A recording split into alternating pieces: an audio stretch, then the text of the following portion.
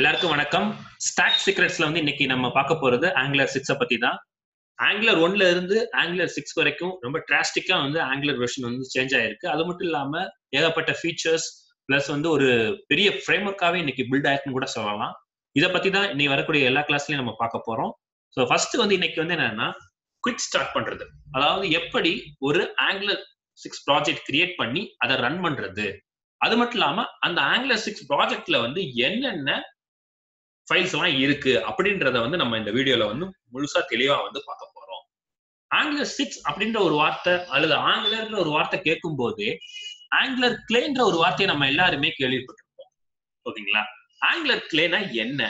இந்த angular clay பாத்தீங்க அப்படின்னா இட் ப்ரொவைட் உங்களுக்கு என்னென்னலாம் தருது அப்படின்னு பாத்தீங்கன்னா, நீங்க ஒரு ஆங்குலர் ப்ராஜெக்ட் கிரியேட் பண்ணிக்கலாம். அதுல தேவையான காம்பனன்ட் சர்வீசஸ், அதுல தேவையான ப்ரொவைடர்ஸ் எல்லாத்தையுமே கிரியேட் பண்ணிக்கலாம். அது மட்டும் இல்லாம நீங்க ரன் பண்றதுக்கும் இந்த ஆங்குலர் கிளே ரொம்ப முக்கியமா தேவைப்படுது. உங்களுடைய டெவலப்பர் என்வரான்மெண்ட்ல நீங்க ரன் பண்றதுக்கும் தேவைப்படுது. அது மட்டும் இல்லாம நீங்க பில்ட் பண்றதுக்கும் இந்த ஆங்குலர் கிளே ரொம்ப ரொம்ப இம்பார்ட்டன்ட். ஸோ அப்போ ஆங்குலர் கிளே என்ன சொல்லலாம்னா ஒரு ஃப்ரேம் ஒர்க்குக்கு ஈக்குவலண்டா சொல்லலாம், இல்ல ஒரு ஐடிக்கு ஈக்குவலண்டா சொல்லலாம். அப்போ ஆங்குலர் கிளே இருந்தா தான் நீங்க என்ன செய்ய முடியும், ஒரு ஆங்குலர் ப்ராஜெக்ட் கிரியேட் பண்ணி ரன் பண்ணி உங்களால ஒர்க் அவுட் பண்ண முடியும். அப்போ ஆங்குலர் கிளேன்றது ரொம்ப ரொம்ப முக்கியமானது.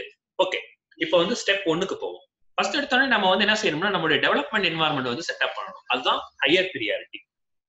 ஆங்குலரை பொறுத்தல உங்களுடைய டெவலப்மெண்ட் என்வாயர்மெண்ட்ல முக்கியமான பார்ட்டிசிபேஷன் யாருக்குன்னா Node.js-க்கும் NPM-க்கு தான்.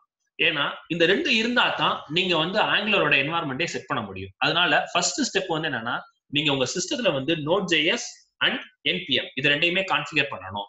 உங்களுக்கு அதை கான்ஃபிகர் பண்ண தெரியாட்டினா ஜஸ்ட் இந்த லிங்கை கிளிக் பண்ணி அதுல கொடுத்துருக்க இன்ஸ்ட்ரக்ஷனை நீங்க ஃபாலோ பண்ணிக்கோங்க.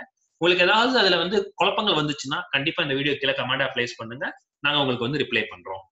இப்போ ஒன்ஸ் நீங்க Node.js இன்ஸ்டால் பண்ணதுக்கு அப்புறம் நீங்க ஆங்குலர் கிளே செட்டப் பண்ணணும்.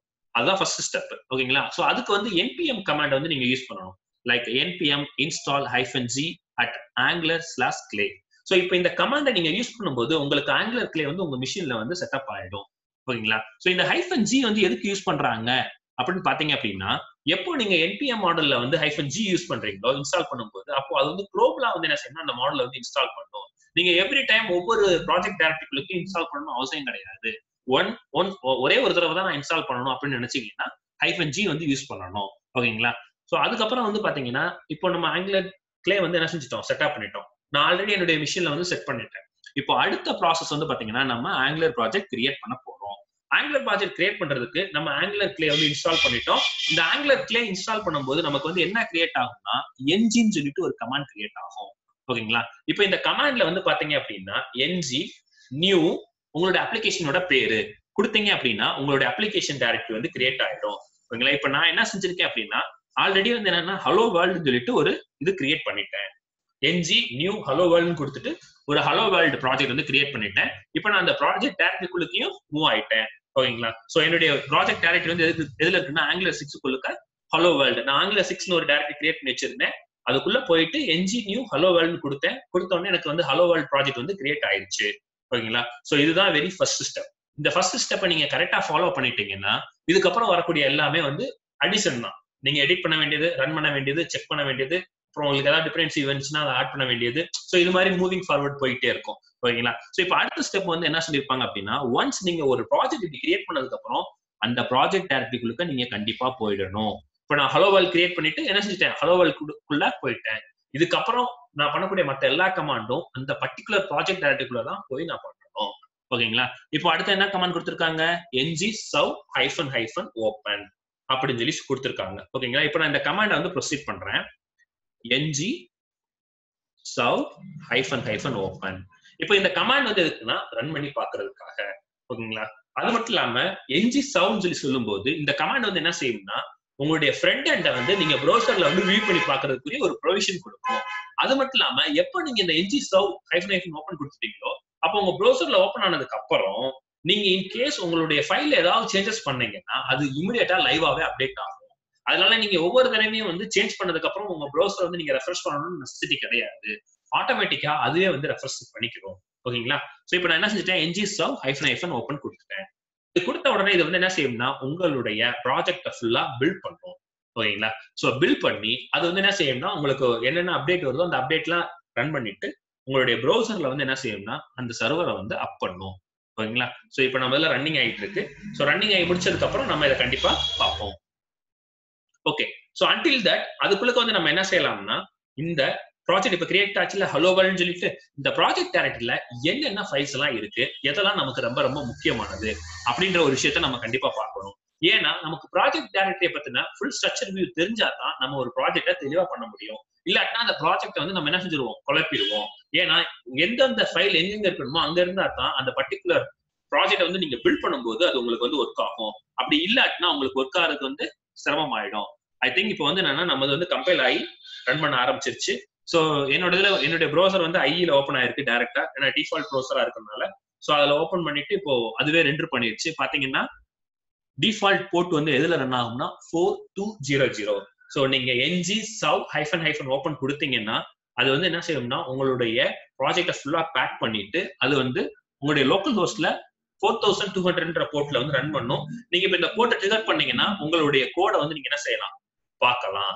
ஓகேங்களா? சோ இப்போ நம்ம ஒரு ஹலோ வேர்ல்ட் ஒரு டம்மியா ஒரு ப்ராஜெக்ட் கிரியேட் பண்ணி ரன் பண்ணிட்டோம். ஓகே.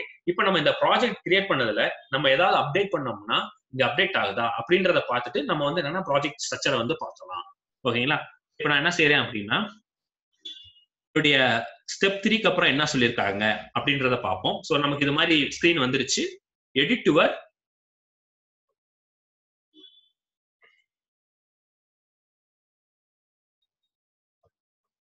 ஓகே. இப்போ ஸ்டெப் 3க்கு அப்புறம் ஸ்டெப் 4ல என்ன சொல்லிருக்காங்கன்றத பார்ப்போம். Edit your first angular component அப்படின்னு சொல்லி சொல்லியிருக்காங்க. இப்போ இதுல வந்து பாத்தீங்கன்னா சோர்ஸ்ல ஆப் காம்பனன்ட்ல இருக்கக்கூடியதுல வந்து என்ன செஞ்சிருக்காங்கன்னா டைட்டில்னு சொல்லிட்டு ஒரு செட் பண்ணுங்க. அதை வந்து இது மாதிரி எடிட் பண்ண சொல்லியிருக்காங்க. ஸோ நம்ம ஃபர்ஸ்ட் வந்து இதை எடிட் பண்ணுவோம். ஓகேங்களா? ஸோ app.component.ts அந்த ஃபைலை போய் நம்ம எடிட் பண்ணணும். சோர்ஸ்ல ஆப்ல app.component.ts. ஸோ இதுதான் அந்த ஃபைலு. இப்போ என்ன செஞ்சிருக்கேன், இங்க வந்து ஹலோ வேர்ல்ட்னு கொடுத்துருக்காங்க. ஸோ அதை வந்து என்ன செஞ்சிருக்காங்க, அவங்க எடிட் பண்ண சொல்லியிருக்காங்க. என்ன எடிட் பண்ணி சொல்லியிருக்காங்க, மை ஃபர்ஸ்ட் ஆங்குலர் ஆப்னு சொல்லி எடிட் பண்ண சொல்லியிருக்காங்க. My first angular app. இப்போ நான் என்ன செஞ்சுட்டேன், எடிட் பண்ணிட்டு சேவ் பண்ணிட்டேன். இப்போ சேவ் பண்ணோடனே அதுவே என்ன செஞ்சிச்சு, ஆட்டோமேட்டிக்கா கம்பைல் பண்ணிருச்சு. இப்போ கம்பைல் பண்ணதை வந்து என் ஸ்கிரீனே என்ன செஞ்சிருக்கோம், அப்டேட் பண்ணிருக்கோம். ஸோ முதல் வெல்கம் டு ஹலோ வேர்ல்ட் இருந்தது, இப்போ வந்து என்னது welcome to my first angular ஆப்னு சொல்லிட்டு அதுவே வந்து என்ன செஞ்சிருச்சு, அப்டேட் பண்ணிருச்சு. ஸோ அப்போ நீங்க வந்து ரெஃப்ரெஷ் பண்ணணும் கூட அவசியம் கிடையாது. நீங்க ஆங்குலர் டைரக்டரிக்குள்ள என்னென்ன பண்ணீங்களோ அதை ஃபுல்லா வந்து என்ன செஞ்சிடும், ஆட்டோமேட்டிக்கா சிங்க் பண்ணிக்கிறோம். ஓகேங்களா? சரி, ஓகே. இப்போ அடுத்து என்ன சொல்லியிருக்காங்கன்னு பார்ப்போம் அதே பேஜ்ல. இப்போ அடுத்த ஸ்டெப் வந்து பாத்தீங்கன்னா உங்களுடைய app.component.css குள்ள ஒரு ஸ்டைலை வந்து இன்க்ளூட் பண்ண சொல்லியிருக்காங்க. ஸோ அதுல வந்து என்ன சொல்லியிருக்காங்க, ஃபாண்ட் ஃபேமிலி கொடுத்திருக்காங்க, கலர் கொடுத்திருக்காங்க, ஃபாண்ட் சைஸ் கொடுத்திருக்காங்க. ஓகே. இப்போ நம்ம இதை போயிட்டு app.component.css குள்ள நம்ம வைக்க போறோம்.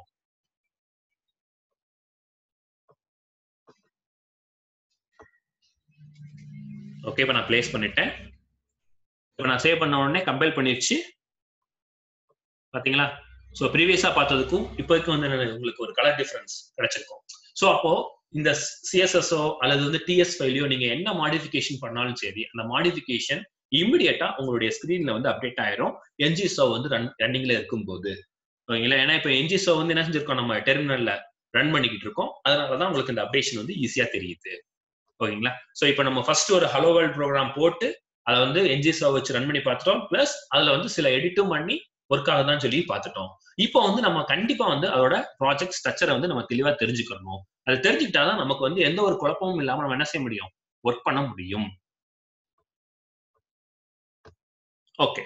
இப்போ ப்ராஜெக்ட் ஸ்ட்ரக்சரை பத்தி பார்ப்போம். ஓகேங்களா? இப்போ இந்த ஹலோ வேர்ல்ட்னு எடுத்துட்டீங்கன்னா உள்ளுக்க வந்து என்னன்னா சோ இத்தனை ஃபைல்ஸ் இருக்கு. ஓகேங்களா? சோ இதுல வந்து பாத்தீங்க அப்படின்னா ஃபர்ஸ்ட் எடுத்தோடனே E2E இருக்கு. சோ இது வந்து என்னன்னா எண்ட் டு எண்ட் டெஸ்டிங் பர்பஸ்க்காக உங்களுடைய கோட்லாம் ரெடி பண்ணி முடிச்சதுக்கு அப்புறம் நீங்க எண்ட் டு எண்ட் டெஸ்டிங் பண்றதுக்காக இந்த டைரக்டரி வச்சிருக்காங்க. இப்போ நம்ம அதை பத்தி கேர் பண்ண வேண்டாம். இப்போ நமக்கு அது தேவையும் இல்லை. அதுக்கடுத்து வந்து பாத்தீங்கன்னா node_modules. இந்த node_modules டைரக்டரியில வந்து என்ன இருக்கும் அப்படின்னு பாத்தீங்கன்னா உங்களுக்கு தேவையான டிபெண்டன்சி லைப்ரரி எல்லாமே அதுலதான் இன்ஸ்டால் ஆயிருக்கும். ஓகேங்களா? சோ இப்போ இந்த node_modules வந்து மோஸ்ட்லி நீங்க ஜிட்ஹப்போ ஜிட்லிப்போ எதெல்லாம் ஒண்ணுல நீங்க இந்த ப்ராஜெக்ட் அப்லோட் பண்ணி வைக்கிறீங்கன்னா node_modules வந்து பேசிக்காவே இருக்காது. நீங்க அந்த ஜிட்ஹப்ல இருக்கக்கூடிய ப்ராஜெக்டை டவுன்லோட் பண்ணும்போது நீங்க என்ன செஞ்சா மட்டும் போதும், எய்தர் npm இன்ஸ்டால் அப்படி இல்லாட்டினா yarn இன்ஸ்டால் இதை யூஸ் பண்ணீங்க அப்படின்னா உங்களுக்கு அந்த ப்ராஜெக்ட் வந்து செட் ஆயிடும். எப்பவுமே இந்த நோட் அண்டர் ஸ்கோர் மாடல்ஸ் வந்து ரொம்ப அதிகமான சைஸா இருக்கிறதுனால எந்த ஒரு ப்ராஜெக்ட் ரெபாசிட்டரியுமே இன்க்ளூட் பண்ணி வைக்க மாட்டாங்க. ஓகேங்களா? இப்ப நீங்களே வந்து கோட் ஷேர் பண்ணும்போது நோட் அண்டர் ஸ்கோர் மாடல்ஸ் வந்து வச்சு ஷேர் பண்ணணும் அவசியம் கிடையாது. சோ அதெல்லாம் எங்க இருக்கும் அப்படின்றதையும் நான் சொல்றேன். இந்த எடிட்டர் அடுத்து வந்து எஸ்ஆர்சி இருக்கு. இந்த எஸ்ஆர்சி தான் முக்கியமான டைரக்டரி. ஏன்னா அதுலதான் நம்ம சோர்ஸ் ஃபைல்லாம் இருக்க போகுது. அதை பத்தி நம்ம அடுத்து தெளிவா பார்ப்போம். அதுக்கு அடுத்து இருக்கிறது வந்து பாத்தீங்கன்னா எடிட்டர் கான்ஃபிக். இந்த எடிட்டர் கான்ஃபிக் ஒண்ணுமே இல்லை. இப்ப நான் இங்க வந்து விசுவல் கோட் எடிட்டர் யூஸ் பண்றேன். இப்ப இங்க நான் என்னென்னலாம் யூஸ் பண்றேனோ, என்ன மாதிரியான கான்ஃபிகரேஷன், என்ன மாதிரியான ஃபாண்ட் சைஸ் வச்சிருக்கணும், அதெல்லாம் இங்க இருக்கும். இன்கேஸ் உங்க கொலிக்கு நீங்க இந்த ப்ராஜெக்ட் ஷேர் பண்ணீங்கன்னா அவங்களும் இதே வியூல தான் அதை ஒர்க் அவுட் பண்ணுவாங்க. சோ எல்லாத்துக்கும் ஒரே மாதிரி வியூ இருக்கணும்ன்றதுக்காக. அடுத்து வந்து பாத்தீங்கன்னா ஜிட்டிக் நோட். சோ இதை பத்தி நம்ம இப்போ ஒரி பண்ண வேண்டாம். அடுத்து வந்து angular.json. சோ இந்த angular.json என்ன இன்ஃபர்மேஷன் இருக்கும் அப்படின்னு பாத்தீங்கன்னா உங்களுடைய ஆங்குலர் ப்ராஜெக்ட்டுக்கு தேவையான அடிப்படையான எல்லா விஷயங்களும் இதுல இருக்கும். ஓகேங்களா? சோ என்ன மாதிரியான ஃபைல், எது ரூட் ஃபைல், சோ இந்த மாதிரியான டீடைல் எல்லாம் இருக்கும். சோ இது வந்து என்னன்னா உங்களுடைய ஆங்குலர் கிளே இந்த ஃபைலை எடுத்துதான் ஒர்க் அவுட் பண்ணும். ஓகேங்களா? சோ இப்ப நீங்க ஆங்குலர் கிளேல வந்து ஏதாவது புதுசா ஒரு காம்பனன்ட் ஆட் பண்றீங்க, இல்ல பில்ட் பண்றீங்க, இல்ல ரன் பண்றீங்க அப்படின்னா இந்த ஃபைலை தான் ரெஃபர் பண்ணும். ஓகேங்களா? அப்புறம் வந்து package.json. சோ இந்த ஃபைலை வந்து யார் யூஸ் பண்ணுவாங்கன்னா npm யூஸ் பண்ணும். ஓகேங்களா? இப்ப நீங்க ஏன்னா npm தானே யூஸ் பண்றீங்க உங்களுடைய ப்ராஜெக்ட்டுக்கு. சோ ஏதாவது ஒன்று இன்ஸ்டால் பண்ணணும்னா நீங்க npm வழியா தான் இன்ஸ்டால் பண்ணுவீங்க, இல்லைன்னா யான் யூஸ் பண்ணி இன்ஸ்டால் பண்ணுவீங்க.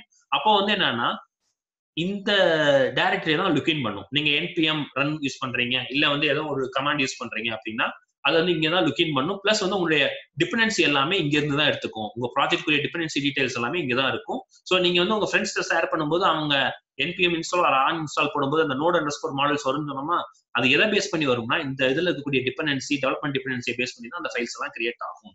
ஓகேங்களா? சோ அப்புறம் வந்து பாத்தீங்கன்னா டிஎஸ் கான்ஃபிக். சோ இந்த டிஎஸ் கான்ஃபிக் வந்து என்னன்னா டைப் ஸ்கிரிப்ட். ஏன்னா நம்ம டைப் ஸ்கிரிப்ட் தானே யூஸ் பண்றோம். அப்போ இந்த டைப் ஸ்கிரிப்ட்டுக்கு நம்ம சில இன்ஃபர்மேஷன் எல்லாம் சொல்லணும்ல. இது என்ன மாதிரியான ஸ்டாண்டர்ட் வந்து சப்போர்ட் பண்ணணும், சோ என்ன மாதிரியான சாஃப்ட்வேர் வந்து இது யூஸ் பண்ணி பில்ட் பண்ணணும். சோ இப்படி டைப் ஸ்கிரிப்ட் ஓரியன்டட் கான்ஃபிகரேஷன்ஸ் எல்லாம் இதுல இருக்கும். ஓகேங்களா? சோ இந்த ஃபைல்ஸ் எல்லாம் வந்து இம்பார்ட்டன்டான ஃபைல்ஸ். சோ இதெல்லாம் வந்து உங்க ப்ராஜெக்டோட கம்பைலேஷன் பண்ணும்போது பார்ட்டிசிபேஷன் பண்ணக்கூடிய ஃபைல்ஸ். ஓகேங்களா? சோ இப்போ நம்ம உள்ள வந்து ஒரு சில ஃபைல்ஸ் விட்டுருக்கோம். என்னென்ன ஃபைல்ஸ்னா இப்போ சோர்ஸ் ஃபைல். ஓகேங்களா? சோ இப்போ இந்த சோர்ஸ்க்குள்ள இருக்கக்கூடிய ஃபைல்ஸ் என்ன எது அப்டேட் ஆனாலும் இமிடியேட்டா உங்களுடைய ஆங்குலர் ப்ராஜெக்ட் வந்து ரெஃப்ரெஷ் ஆகும். ஏன்னா இது வந்து முக்கியமானது.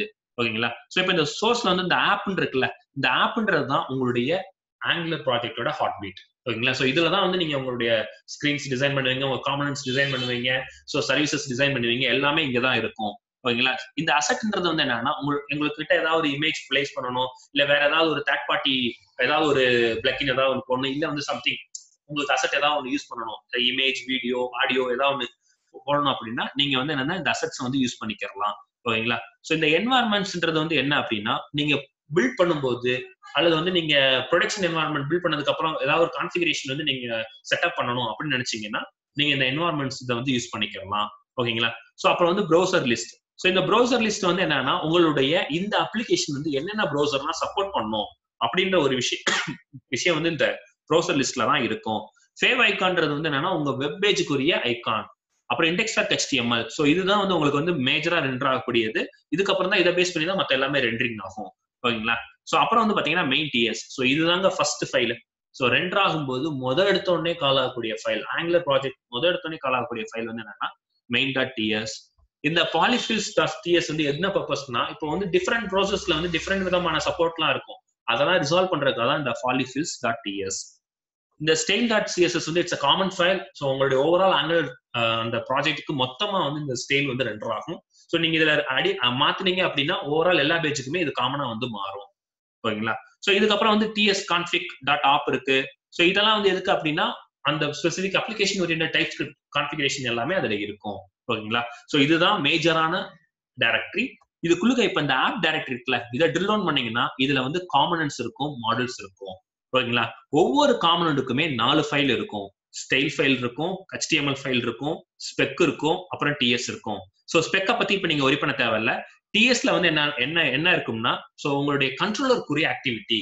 ஓகேங்களா? ஏதாவது ஒரு வேரியபிள் டிக்ளேர் பண்றது, இல்ல ஏதாவது ஃபங்க்ஷன் பெர்ஃபார்ம் பண்றது, அது ஃபுல்லா இங்க தான் இருக்கும். ஓகேங்களா? உங்க HTMLல வந்து என்னன்னா டெம்ப்ளேட் டிசைன் எல்லாமே இதுல இருக்கும். ஓகேங்களா? CSSல வந்து என்னன்னா உங்களுடைய ஸ்டைல் ப்ராப்பர்ட்டிஸ் எல்லாமே இருக்கும். ஓகே, அப்ப ஆப் டாட் மாடல்ல வந்து என்ன இருக்கும் அப்படின்னு பாத்தீங்கன்னா இதுதாங்க ரூட் மாடல். இந்த மாடல்ல உங்களுடைய ஆப்பை வந்து எப்படி ஆர்கனைஸ் பண்ணிருக்காங்க அப்படின்ற ஒரு முழு வியூ இங்க இருக்கும்.